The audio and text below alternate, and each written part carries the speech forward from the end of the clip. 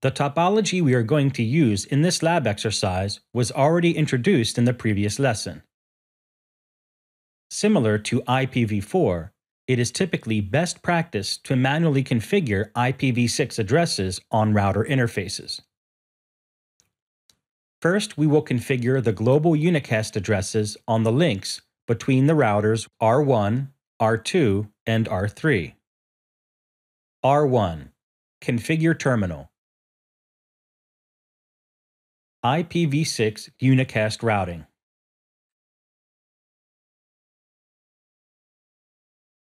Interface serial 0/0.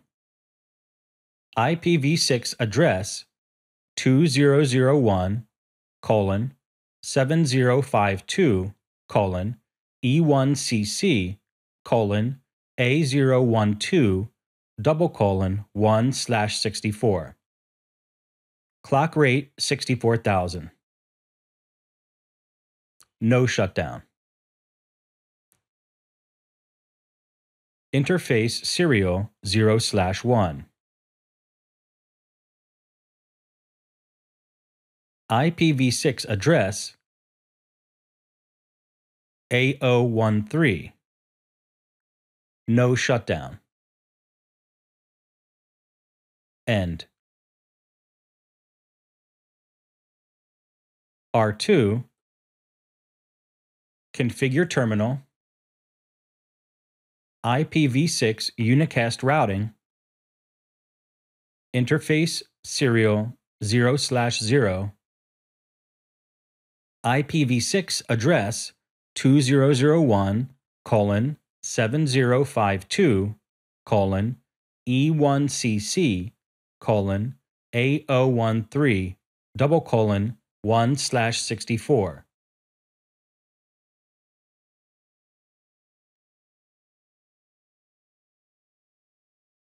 No shutdown. Interface serial 0/1. IPv6 address A023.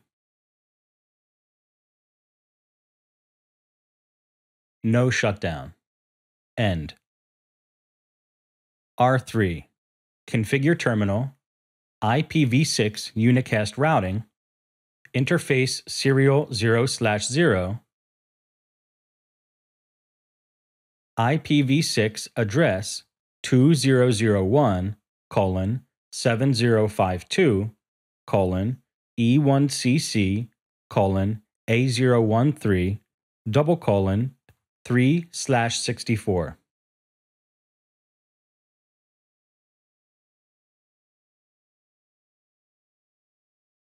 Clock rate 64,000. No shutdown. Interface serial 0/1. IPv6 address A023. Clock rate 64,000. No shutdown.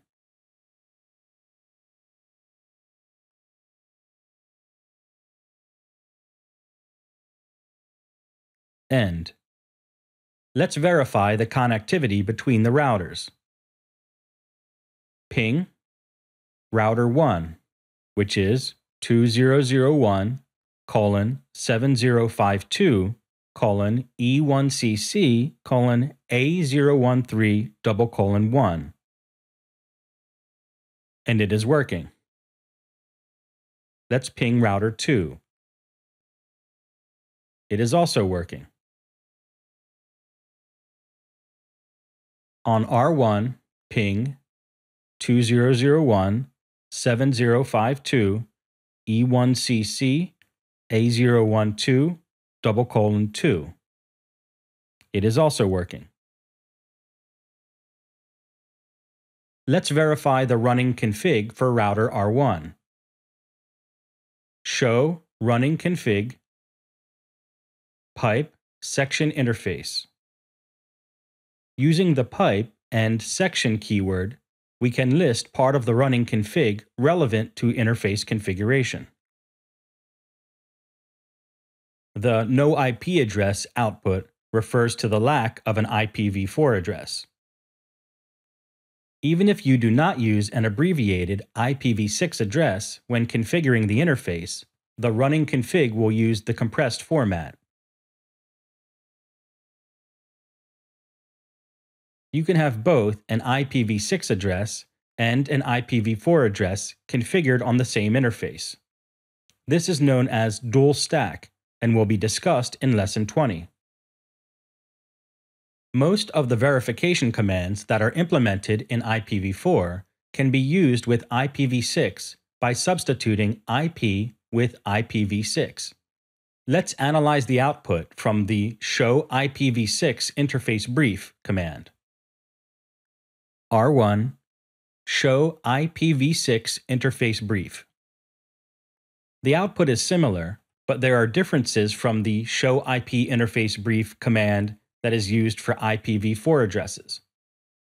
Note that the line protocol and the state of both of the serial interfaces are up and up. Although only one IPv6 address was configured per interface, each interface has two IPv6 addresses. The address that begins with FE80 is known as a link local unicast address. It is automatically configured on the interface whenever a global unicast address is assigned.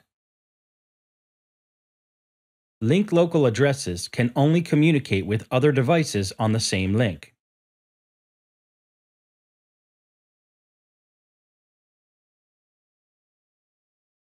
Next, we will verify the output from the show IPv6 interface serial 0/0 command.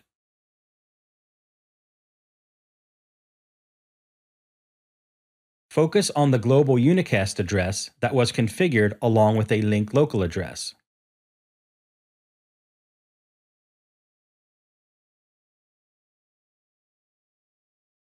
Notice that there are a group of other addresses beginning with FF02 below the header joined group addresses. These are multicast addresses that the router is automatically a member of when the global unicast address was configured on at least one interface. There are also several lines that refer to ND, or neighbor discovery, which is part of ICMPv6. ICMPv6 and neighbor discovery are explained in Lesson 5.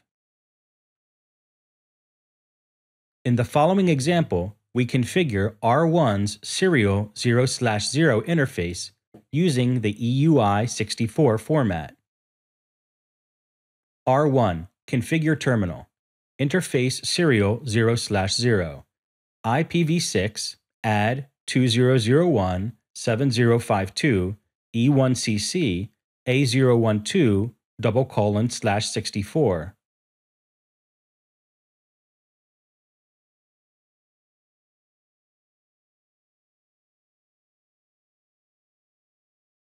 EUI64. End. Notice that the command only includes the prefix 20017052 E1CC A012, and the prefix length is /64, followed by the EUI64 option.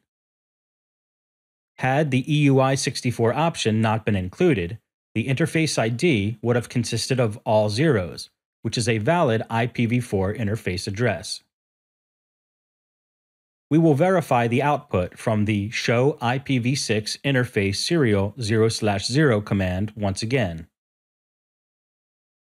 Unlike IPv4, using the IPv6 address command does not overwrite an existing IPv6 address. IPv6 accepts multiple IPv6 addresses on the same interface. Notice the addition of a second global unicast address on this interface. The interface ID portion was created with the EUI64 format, which normally uses the interface's Ethernet MAC address. But since this is a serial interface, it took the fast Ethernet's 0/0 MAC address for its EUI64 configuration. The Ethernet MAC address can be verified with the show interface fastethernet 0/0 command. R1 show interface fastethernet 0/0 include burned-in address. Using the pipe and the include keyword, we can list only the line that contains BIA or burned-in address.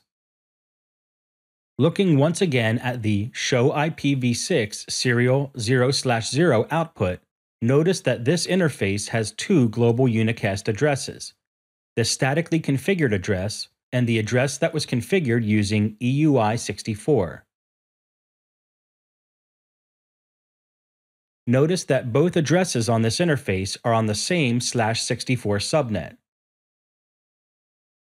So, which of these addresses is used as the source address on packets originating from the router when the interface has multiple addresses on the same subnet? This issue is addressed in RFC 3484, Default Address Selection for IPv6, which is beyond the scope of this course. To keep things simple, we will remove the EUI64 created address on R1. The no IPv6 address command with the IPv6 address/prefix length removes the specific address. R1 configure terminal interface serial 0/0 no IPv6 address end.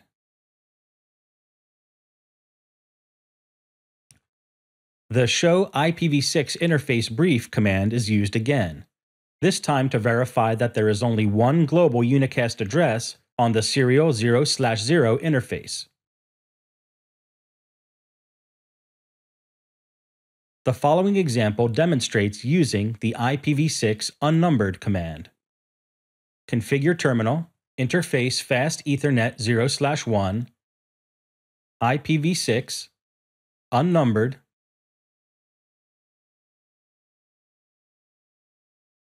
serial 0/0, end. R1's Fast Ethernet 0/1 interface is configured as unnumbered. IPv6 packets that are sent on Fast Ethernet 0/1 will use the IPv6 address of serial 0/0 as their source address. Now that we are familiar with configuring global unicast addresses, let's deal with link local unicast addresses. The following example shows R1's link local address on serial 0/0 using the show IPv6 interface serial 0/0 command. R1 show IPv6 interface serial 0/0. Because a link local address was not manually configured on this interface, one was created automatically using the EUI64 format. Notice in the output that the MAC address of Fast Ethernet 0/0 was used once again, this time to generate the link local interface ID using EUI64. This process was already used in this lab exercise to create the interface ID for a global unicast address on this same interface. Because the same MAC address is used in both of these addresses using EUI64, both addresses will have the same interface ID. Only the prefix, the leading 64 bits, will be different. It is easier to use manually configured link local addresses that are more recognizable. So, we will configure static link local unicast addresses on the links between the routers R1, R2, and R3. We will use the same link local addresses for each interface for each router. This makes it easy to recognize the link local addresses on each router.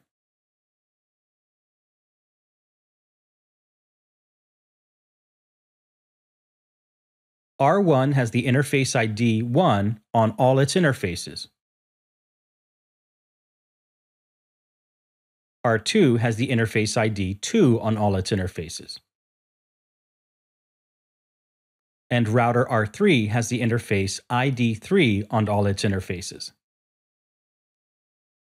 Remember, a link local address only has to be unique for that link because it is not routable off the link. R1. Configure terminal. Interface serial 0/0. IPv6 address FE80:1.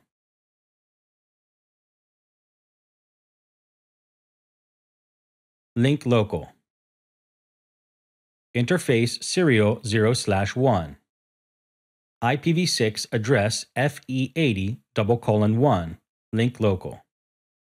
End. R2. Interface serial 0/0. IPv6 address FE80:2. Link local. Interface serial 0/1. IPv6 address link local. End. R3. Interface serial 0/0.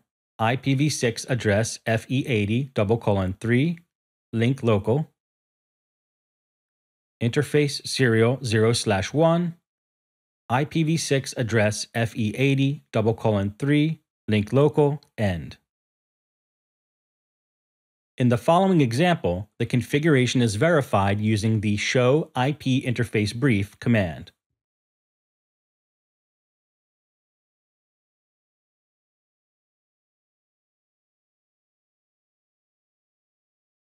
Again, notice that for each router, we have configured the same link local address on each interface. A link local address is created automatically whenever IPv6 is enabled on an interface. This can be the result of a global unicast or unique local unicast address configured on an interface, or the use of the IPv6 enable command. If all occurrences of these addresses are removed, the interface's link local address is also deleted. To enable an interface so it can have a link local address without a global unicast or unique local unicast address, the IPv6 enable command is used as shown here. R1. Configure terminal. Interface fast Ethernet 0/1. IPv6 enable end. After this command is configured on an interface, the router immediately creates a link local address for the interface fast Ethernet 0/1 using the EUI64 format and MAC address from the same interface. We can verify that using the show IPv6 interface fast Ethernet 0/1 and show interface fast Ethernet 0/1 include burn-in address.